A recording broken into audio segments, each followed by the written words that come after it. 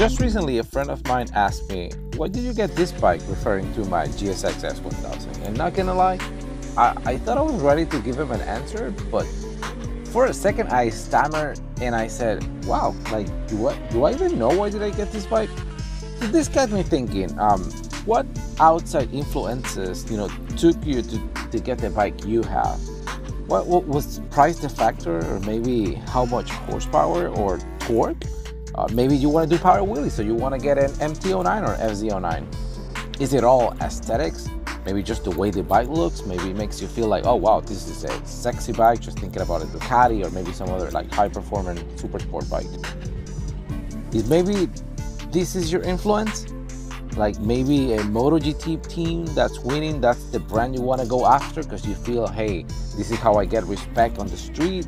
This is the bike, like, it's reliable enough because it's actually winning races. Or maybe influencers are influencing your decisions and maybe based on their opinions.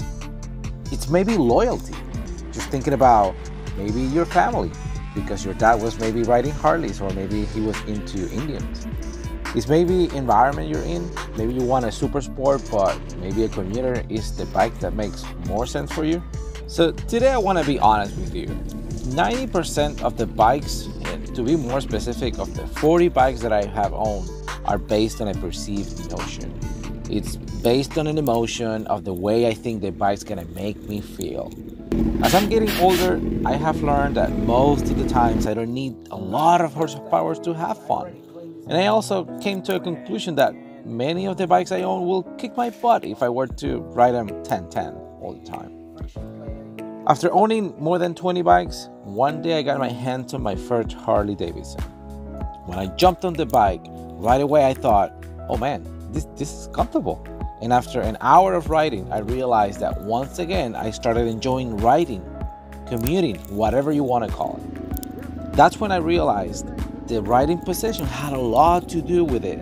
And all of a sudden, the bike wasn't putting me in a mindset of like racing or leaning like Marquez on every corner. I just wanted to relax, enjoy the scenery, and feel connected with the bike. I mean, like, I'm not gonna write a poem right now, but to be quite honest, that's exactly what I felt. This is not only true for Harleys. I'm sure I'll have felt the same with a Moto Guzzi or Bonneville or any other bikes that are designed for racing. Don't get me wrong, speed, still what I like. I have a nitrous bike after all. I had a Turbo ZRX. I had two ZX-10s that are capable to do 100 miles in first. It's just that even after riding for 11 years, riding was becoming a little bit dull. And when you base your riding experience only on speed, you're going to have to keep that up all the time. And there are risks that come with that. And by that I mean, if everything is all about speed and you don't get the urge or like the sensation or the emotion that you're riding a bike only until you are going above 100 miles per hour, then when you're not able to do it, then it just lost, its magic. And I don't think that's the way it should be. So what now? I just want to enjoy riding. Forget about horsepower and max speed. I want to enjoy a slow commute through the mountains, or maybe going to my favorite restaurant, or maybe an occasional ride through the canyons because I love it, or maybe the adrenaline of drag racing, which I'm intending to continue doing. So next time, instead of saying I'm a Suzuki all the way, which I think I kind of am, I just look for the opportunity to ride other bikes. Maybe go to a demo day, or I don't know, check for a dealer that has some inventory you can actually give a try. They have some like demo bikes, just so you can get exposed to something different. Maybe you will fall in love with adventure bikes or naked bikes if you are into super sports and you don't see yourself kind of riding upright. Or who knows? Sit down on a Harley, sit down on an Indian bike, and maybe let's see how that makes you feel. Don't get a bike to impress anyone. Just get a bike that satisfies your riding needs. Get it because it makes you feel good, not what satisfying other people think. So something that I need to learn still in life is when I do something, I do it because it gives me satisfaction. And I don't do it or modify what I do to make other people happy. In this day and age, like you're not gonna be able to make anyone happy. And people have, their opinions, and People are pushing other people to do things that are probably not even there. I mean, they probably not even, they don't even probably have the guts to do it themselves.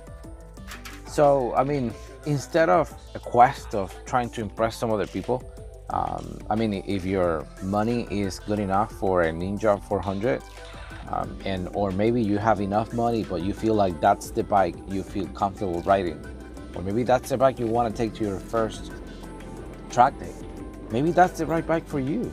And when someone asks, hey, is that bike fast? Maybe your answer is, does it matter? I mean, it is as fast as I want it to be. I mean, like, it's fast enough. Who cares? Like, and fast is so relative. What is fast? Is it fast only because I can get to 100 miles in first on my CX-10 and the Ninja 400 can? Doesn't matter. Like, all that matters is what is your intended purpose for the bike, and the fact that how the bike makes you feel. So that's all I want you guys to think about. I mean, I want to go away from not feeling right on X or a certain bike just because I feel like, you know, this bike is not fast enough. Because to be quite honest, 99% of the times when I go out riding, I don't go out racing. So I'm not looking for people to race. I'm not looking for, you know, go on a brawl with someone else just because, like, my bike is faster than yours or yours is faster than mine. Only when I go drag racing, I care about what happens next to me. And to be quite honest, I also go to test and tunes, and I'm not even racing the guy next to me. I'm racing myself. I'm just going for the passion of, like, getting better at it without thinking about a lot about, you know, what other people think about how fast I am, or whether or not I can break into the 9th or I can stay in the 10th for all my life. So it doesn't matter. So I hope that either I'm helping you to think about yourself in a way where you can get what you want and feel comfortable with what you can get or what you are hoping to get. And at the same time, I'm hoping that you can also respect what other people have, and you're not forcing other people to do something that is not intended, they're not intending to do, or is not what they're looking for. So, I mean, this is all about based on respect. I just want you to know that if you are aspiring to become a motorcyclist at some point and you have no bike right now, this is all I want you to think about. And also, if you are a seasoned rider, just let other people just enjoy what they have. And if you are in the mix of kind of getting a new bike, just think about what bike is gonna make you feel happy. I mean, as long as you can afford it, of course. If the bike that makes you happy, it's a 30 grand bike, then that's a whole nother story. Just kidding. But just let people live their lives.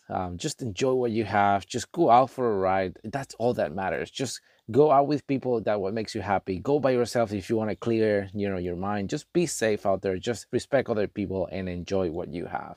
Be grateful for what you have. If you haven't subscribed to this channel, I would love for you to subscribe, because I would love to continue to share more information and some other videos in the future for our entertainment. I love to help people. So if you have questions about some of the content that I have been putting out, or you have any comments about what I've been doing, I'll be more than happy to kind of engage with you via email, or you can leave me a comment on the comment section below of this video. So thank you a lot for watching. Thank you a lot for giving me a few minutes of your time so we can chat about this, and I hope that you have an amazing day.